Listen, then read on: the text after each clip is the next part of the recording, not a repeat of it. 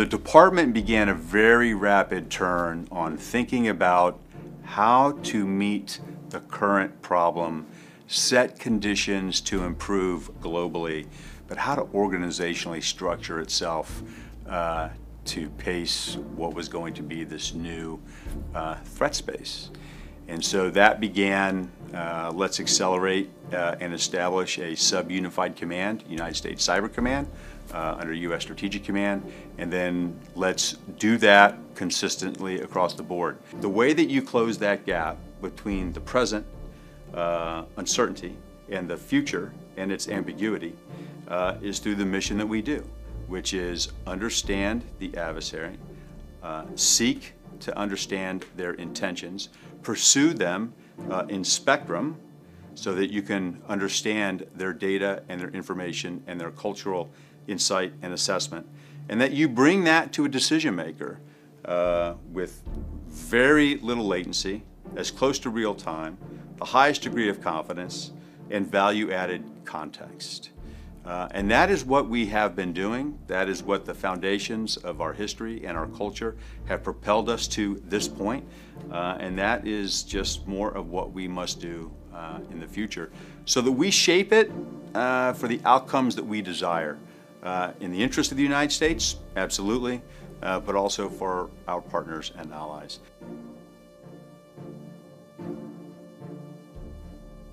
The CNO, Admiral Gary Ruff had tasked me with operationalizing cyber to include electronic warfare in space, which was a huge challenge. There's 27 commands, and I think there was 17,000 folks, and they all worked for different organizations, and all of a sudden we put out an op order and they all worked for us.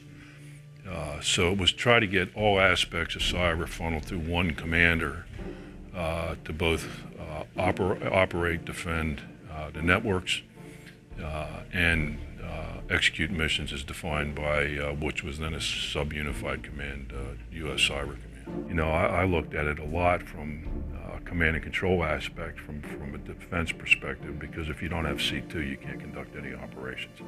And I think that's what CNO was looking for at the time, was to get an operational aspect in execution into what had been sort of a support function prior to that. The task force organization that was put together and enabled the command to execute missions, I thought that was very well done, and that was a great achievement. And then the ops center that we put together with the feeds that came into it and the visibility that that provided the commander to monitor network ops, I thought that was a huge success.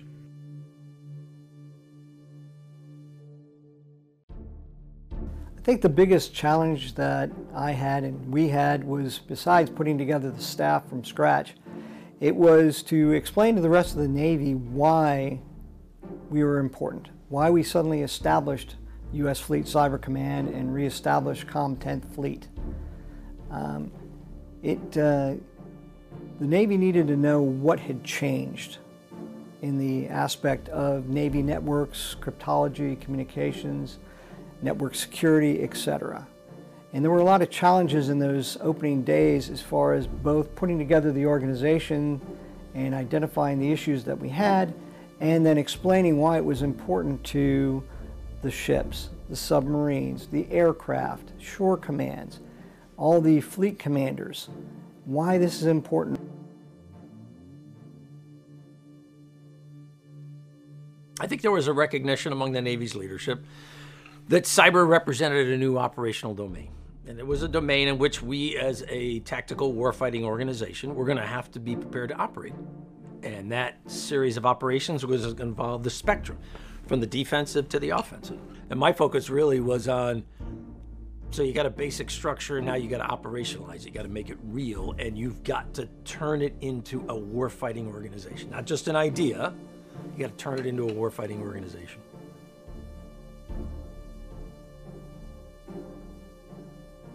Fleet Cyber Command was only a few years old when I arrived, so getting people to know and understand that we exist, and they understand who Fleet Cyber Command 10th Fleet was, and that our commands, those two commands, weren't the same.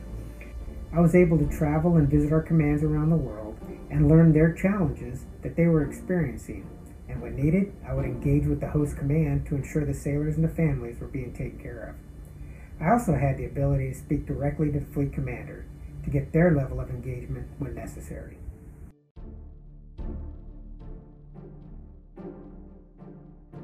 Being able to pull together all of the capabilities of Fleet Cyber Command as it pertained to both NSA and to U.S. Cyber Command as the Navy component and presenting the Navy component of that warfighting element, I think was critically important.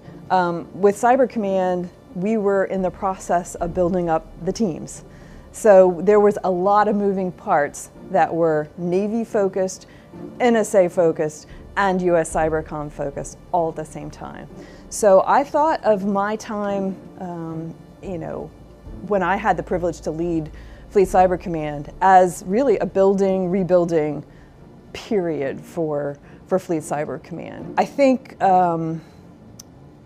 creating the sort of the strategic narrative, which I don't consider my accomplishment, but I consider it accomplishment of the whole fleet. We put the bones together of what our strategic plan would be in terms of defining ourselves and defining what good looks like. And all the leaders from throughout the fleet helped us work on that plan and articulate it in a way that was understandable to the sailors inside of the fleet writ large, and then our partners in the DoD and IC domain.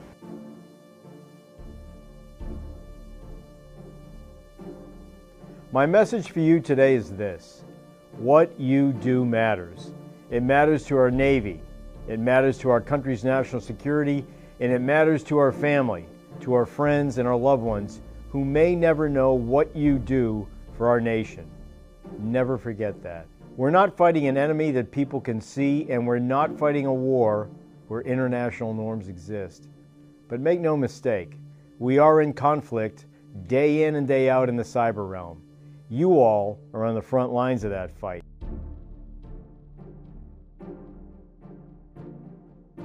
I have the opportunity to travel across all of our commands, and they amaze me every time I visit a command. Just the pure talent that we have in this community just absolutely amazes me. I said I grew up in this community. I think we had talent then, but it just continues to get better. And I just think because the sailors love what they do. Seeing sailors excel in this community is a great honor, and we by far have the best and the brightest in this community. So the biggest accomplishment for me is coming to work every day and being able to work with our sailors in the community.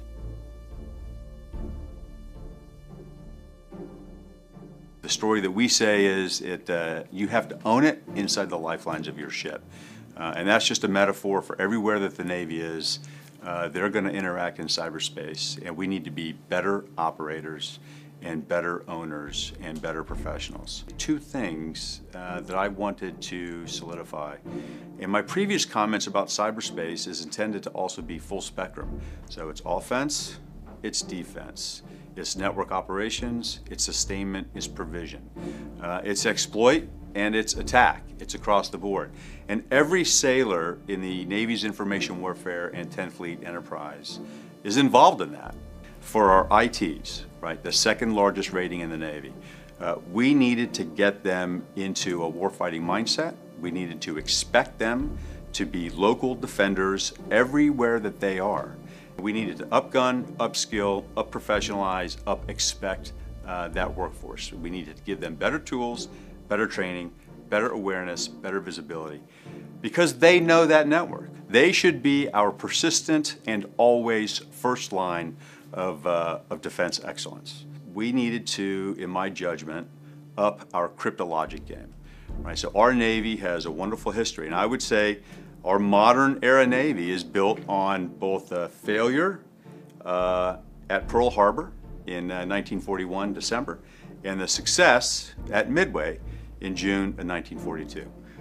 And that is what the last 75 plus years has been for the Navy, its cryptologists, and its relationship to the fleet, to the national community and decision makers, and bridging that distance to make it as thinner, smaller, leaner, and faster as possible.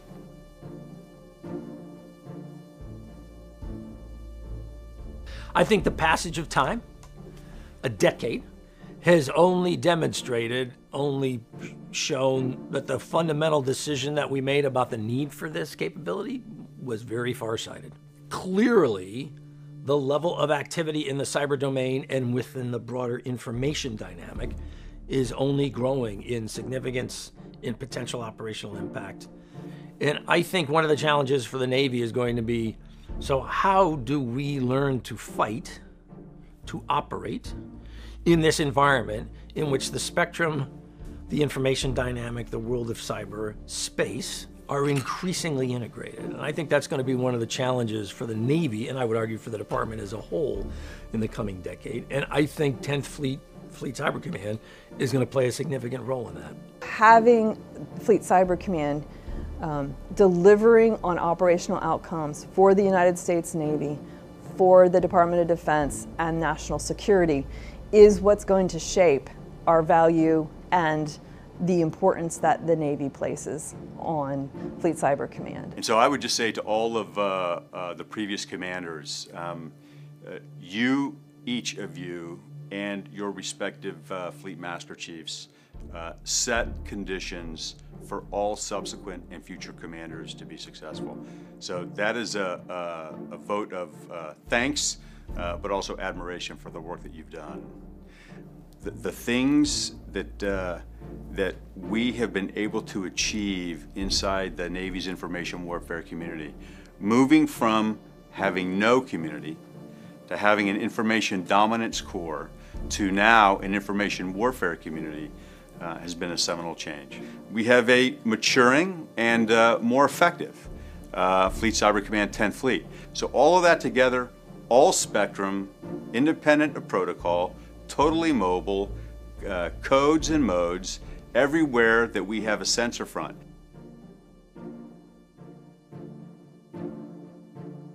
Hey 10th Fleet, this year we're celebrating the 10th anniversary of U.S. 10th Fleet Cyber Command. Congratulations on this significant milestone. It's due in large part to you and your predecessors' efforts, and I, for one, am extremely grateful. Happy birthday, Fleet Cyber. It has been an amazing 10 years, and I cannot imagine what the next 10 years in stores for us. Continue to do all of the great things that you're doing, supporting the commander and the men and women of 10th Fleet and Fleet Cyber, and I look forward to all of the things that are going to come. I want to say happy birthday to the men and women of Fleet Cyber Command and the U.S. 10th Fleet. I am incredibly proud of all you have accomplished to date, and I can't wait to see where you go in the future. Happy 10th birthday, Fleet Cyber Command. You look marvelous. I appreciate you all for keeping the fighting spirit of the Navy alive and well back at headquarters and around the world. Happy birthday. Happy birthday.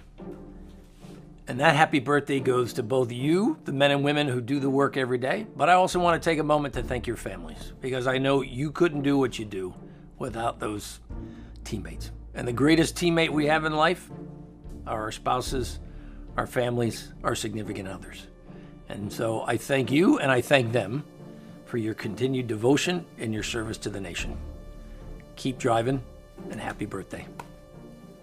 Well, I would like to say to the men and women of U.S. Fleet Cyber Command and the U.S. 10th Fleet, a very happy 10th anniversary, and we will celebrate many of these in the years to come. Thank you. And I'd like to wish each and one of you, every one of you, a very happy 10th anniversary and compliment you on tremendous success that's been achieved over the last 10 years. Happy birthday, 10th Fleet. Congratulations on the last decade of outstanding support to our nation and our Navy. As your TICOM, I can't wait for the next decade ahead and all the good work that we are going to do on behalf of our warfighters and our nation. Again, happy birthday. I just wish for you, shipmates, once and always, friends, colleagues, mentors, sailors, deck plates, white hats, blue jackets, the goat locker, first class mess, wardroom, all of our civilians. it has been a magnificent decade. And I have every confidence that we will be around for not only another decade, but multiple decades. It has been an extraordinarily fun, dynamic challenge. Every day has been witnessing and observing the decisions that you make calmly, professionally, well-informed, well-constructed, part of a team, purposeful, right, in presenting the Navy as ambassadors of the Navy and our community to itself and to the nation and to the globe. You, in fact, are the only part of the fleet that is genuinely everywhere all the time that makes the rest of the fleet operate forward. And I just would invite all of you to take a pause on this 10th birthday for 10th Fleet. Pat yourself on the back. Think a little bit about what you want to do over your next decade, right? In uniform, out of uniform, but in this mission space. Continue to lead, continue to challenge the assumptions about how we organize and drive change, accept that change is going to come, and so choose to lead that as well. And that, through continuous learning and pursuit of excellence in your tradecraft and your profession, is how we will win and be victorious in this competition. It's how we're going to avoid a Cold War. It's how we will dominate in conflict if called upon, and it's how we will keep our Navy and our nation secure now and in the future. So thank you very much, and for 10th Fleet, happy birthday.